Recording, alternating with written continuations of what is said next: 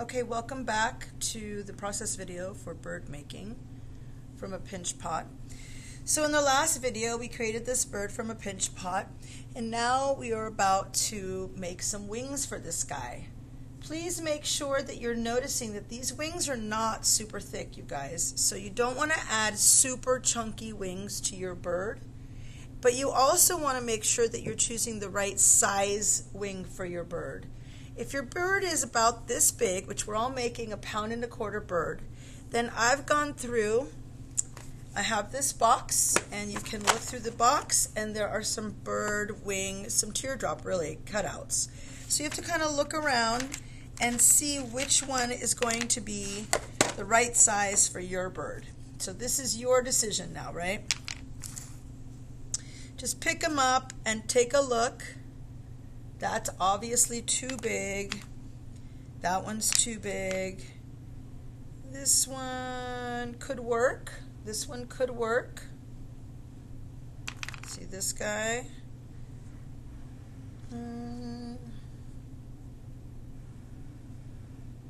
I think it's kind of between these two. I think I'm going to go the smaller one. I think I'm going to go the smaller one. So I've decided on this one. Please make sure you put everything back in the right spots and that you wash your cookie cutter when you're done with it. I have an extra piece of clay that I brought over. I'm going to show you guys how to wedge this really quick. You're going to push down with the palms right here. With this fleshy part, you're going to hold it and push it down. Roll it back in and down. Roll it back in. This is called wedging, and actually it's called ram's head wedging, and what you're doing is creating a little baby ram's head. And that we continue 3, 4. We're kind of going down and out slightly and rolling it back in every time. There we go. There's my ram's head. Now we can take this, flatten it. Begin by flattening it in your hands. Just going to move my water over. We definitely don't need that much. So I'm going to take some of this off. Please make sure that whenever you take clay and you decide you don't need it right away, put it in your bag because we might need it later. All right. Begin there, and then I'm going to roll. So remember, when you roll with the rolling pin, you're going to go one direction, change directions, flip to the other side, one direction, change directions, flip to the other side, one direction, other direction, flip to the other side. Make sure you make these wings skinnier than we made the leaves. Thicker than you made your leaves.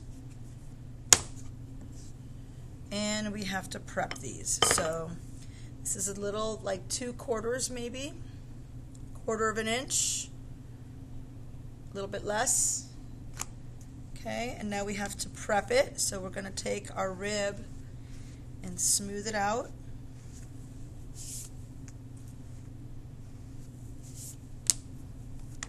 To the other side, prep it 2 directions. All right, you can decide that you just want to put some scratches as texture into your wings, or you can use a texture of any kind. And like I said in the earlier video, we have lots of different textures that you can use. Lots of different textures you can use. If you use this, you want to use a brayer to roll it on with. This just rolls. You want to make sure you hit the middle. And these guys I thought would be cute because they kind of fit that same shape. So I'm going to roll 2 of these out. And these ones you just hold down with your and make sure that you push down on all the areas. And then lift it up. You want to release this clay from the board so it doesn't super stick. And we'll do the next one. The other bird that I made, I just used this little crochet doily, so I mean it'll all work. There we go. The clay gets thinner when you put texture into it, so we want to keep that in mind. And I'm going to cut that guy out.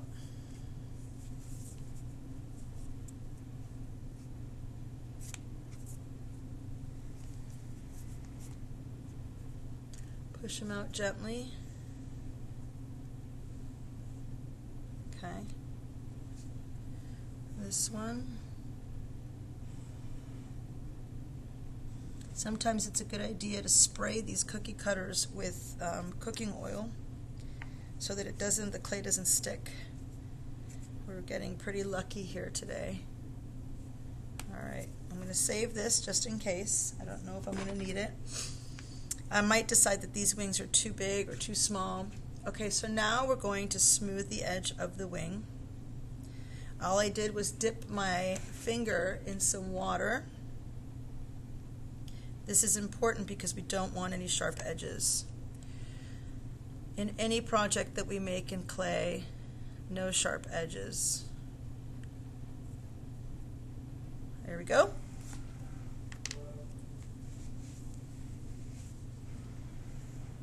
Now it's time to attach. So the first thing I'm going to do, these are pretty wet right now, so I'm going to have to be very careful picking these up. I might need a little tool to help me. Alright. The bird wings go large size towards the head, and they kind of come up a little bit. I like to look down from the top when I'm doing this because you can measure them. That's very important so that they're kind of in the same spot together. So you're going to set them, and you're going to take a look at them to see, I'm happy with the size. If you're not happy with the size, you can make another set. And I'm happy with the angle. I just angled this up a little bit more. I want to make the other one even.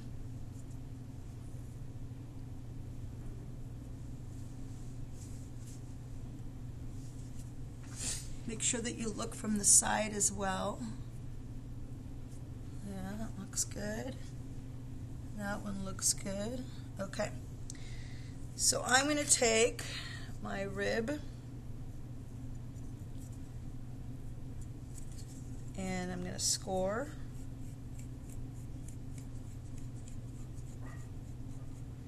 And I'm going to set it back down again to make sure it's in the right spot. Oop. Sorry, I forgot my water. And I'm just putting this, just a little bit of water, not a lot. My bird's pretty wet right now. And I want to line it up again. Okay. I just tap it gently because I don't want to stick it on. I am just creating a little line right here for myself. If you can see that, it creates a little wet spot so then you know where to scratch, where to score.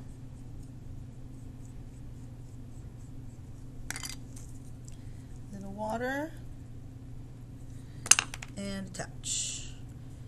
Be careful not to touch the texture too much because you don't want the texture to go away. And you want to make sure it's on there, so tap it down gently.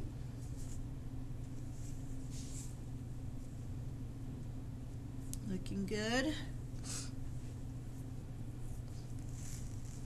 I'm going to do the other side. A little water.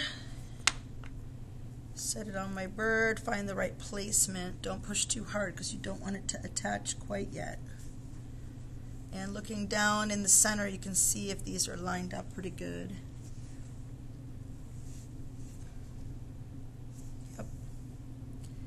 Looks good. It gave me the impression, so I'm going to scratch into that impression. Add a little bit of water. And I'm ready to go here.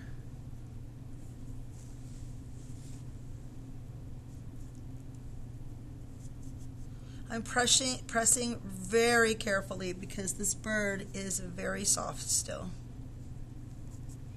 Okay, once my wings are on, I can take a paintbrush.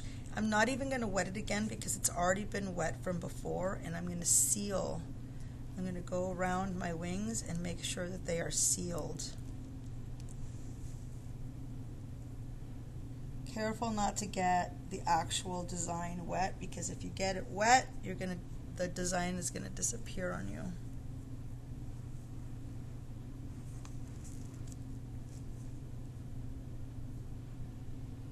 Another thing you can use to connect your seams is this rubber tip tool.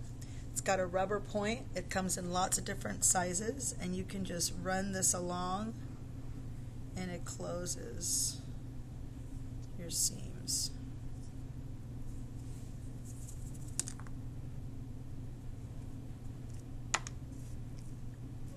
Like I said before, this bird is so wet that I'm trying to be extremely careful. If this was you guys, I wouldn't even let you put your wings on yet. Okay. This tail wants a little texture as well, so I'm just gonna do this. You don't have to use the texture mats. You can just create a texture by carving in with a pencil. But that texture is going to match. I think it's kind of cute. I'm going to show you up close. There it is. Very cute. The more I touch it, the more I got to keep smoothing. The last thing that we need to do with this bird is make the eyes. So I'm going to take this pen, it's got no point out yet, and I'm going to come down here, decide where I want the eye, make one,